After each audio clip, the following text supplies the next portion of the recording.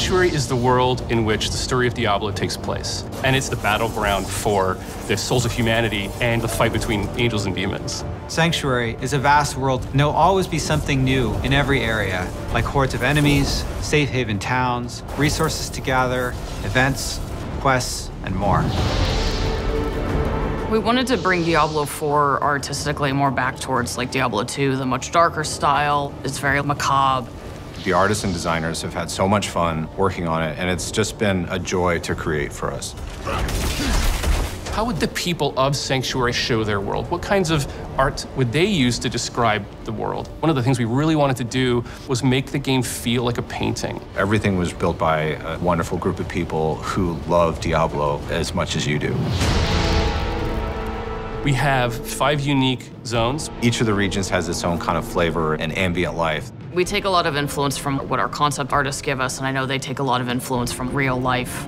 There's Kegistan, which is the sort of desert. It's amazing with its sweeping sand dunes. Skazglen, which is inspired by Scotland. Fractured Peaks is inspired by the Carpathian Mountains. The Dry Steppes is sort of our mountainous desert region, and Hawazar is the swampy region of the south. Whether you're on a mount or on foot, it's a joy to go from one region to the next. Also, the region transitions are really beautiful and stunning to see. Making sure that it felt sort of geologically true was really important. If you walk from Fractured Peaks into Hawazar, you'll cross all of these waterfalls caused by snowmelt. So you can actually see the snow melting in Fractured Peaks through waterfalls, entering into Hawazar and entering the large basin that fills Hawazar with all of the swamp water. We have all the different environments in the overworld, and we tried to make sure there was some parity with those in the dungeons. We have dungeons that are flooded, and there's like moss everywhere. It very much fits in with that Skazglen environment. Kegistan is all desert, so we have dungeons filled with sand. All the dungeons are particularly placed to make sure that they feel like this is a thing that could be in this part of the world. It fits here, it belongs here. We definitely redesigned some of the monsters. For example, the Fallen family has gone through a major redesign to make them feel more grim, a little scarier, a little darker, to match the tone of Diablo IV. Monster families are a way to describe the group of monsters that create a combat experience. So a lot of times there'll be brutes and swarmers, melee or casters, and that's the term that we use to sum up the vampires or the drowned or the undead. And all of them have unique abilities, but they all synchronize together. They bolster each other and improve how they work on the battlefield so that every time you fight a pack of, let's say, goatmen, it's always different. We wanted to make sure that the monster families all felt like they fit in their environments, and so our creature team did a really good job of making these different versions of them that have adapted to their environment. There's snowy goatmen and Fractured Peaks and some of the colder areas versus lightning goatmen are in Dry Steppes and kind of the more arid areas. Hawazar has a lot of poison spiders. Each of the regions has its own kind of flavor, and it's pretty exciting to discover. We have some really cool new snake men, the Nangari. We've seen snake men in Diablo before, but these guys are just really twisted amalgamations of multiple snake heads, even human body parts. We have skeletons, we have undead, we have ghosts. All the things that you would expect to find from a Diablo game. Spiders have been around in Diablo forever, but the spider host was a cool new twist. It's a giant spider that attaches to a corpse and then puppets it at you, and when you kill it, it explodes with tons of baby spiders, and then those little spiders come after you, and I feel slightly guilty about traumatizing a lot of people with it. We also have wildlife, deer, snakes, bugs, dogs. You can pet the dogs, by the way. So many people ask to pet the dog. It was actually a lot of hard work to figure out how to pet that dang dog. You have so many activities that you might run into. It could be a stronghold, it could be side quests. You might have key dungeons to do. There could be bounties to pick up.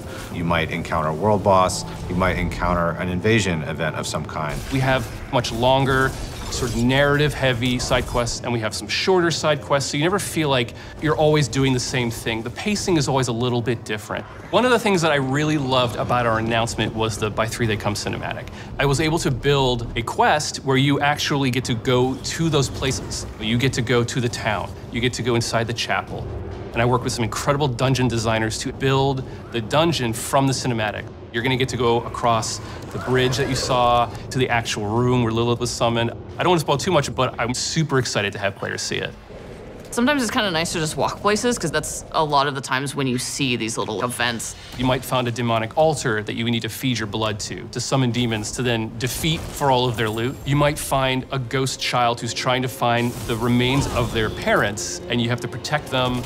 We have strongholds, which are a sort of large area that you can enter, and it has its own story, its own setup, its own sort of art that sort of tells a very specific story about this location, and those stay unlocked permanently once you've beaten back the darkness. We did a lot of figuring out the balance between like how much space do we need for players to play through these dungeons versus how much space do we need to make them look cool. My favorite is this one called Endless Gates. It's got these teleporters, and these teleporters actually take you to other dungeons. So you'll end up in a cave, a crypt, or one of the ancients. And every time you go in, it's designed to change. And there's dozens of villages and towns that you will run into. The cities and towns are designed to be hubs. They're havens. They're places where you can find other players. They're good places to do all of your usual inventory management. Each region has its main city that you can get lots of side quests and lots of activities. We've really crafted the world to feel like there's always something just around the corner to find.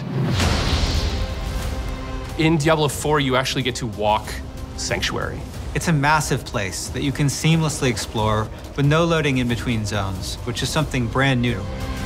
It's a very immersive experience. What I love about it is that you can go in a direction and you might be searching for a particular quest or an item, and you'll come across a stronghold that you haven't explored before. You'll come across dungeons that have legendary affixes, or you might discover a side quest that you didn't even know about that fills in some bit of lore that you actually were interested in. There's any number of things that can happen along the road to your destination, and that's what I love about having this fast space. There are tons of different types of events in the world. It's been created to feel full of things to encounter, full of secrets to discover, full of characters to interact with, full of stories to find. We have these altars to Lilith that if you can find them, they will give you a permanent buff to all of your characters across the game. There are tons of them hidden everywhere. We also have these massive world bosses that are so big the camera actually has to pull out even further. And you're gonna have an opportunity to fight these bosses with your friends or with strangers to take down these huge world bosses. And the team has done just an incredible job making Sanctuary a world worth exploring and a world worth investing yourself in.